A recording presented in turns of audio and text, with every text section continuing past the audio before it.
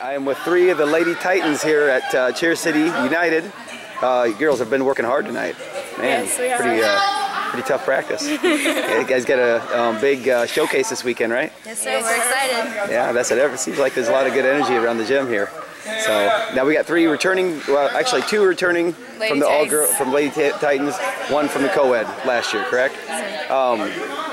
Kind of go into a little bit about this Lady Titans team and kind of, you know, give us a little bit of history. Well, we're all girl level 5, and we're returning, so the girls kind of like look up to us as like examples, what to do, what skills to throw, stuff like that, as like leaders of the team. Good. You excited about this year's team? Got a pretty good squad coming? Yeah, we have more skills than last year. Awesome. That's good. Okay, now you were on the co-eds last year. Yes, sir. What's the difference between this team and the co-eds?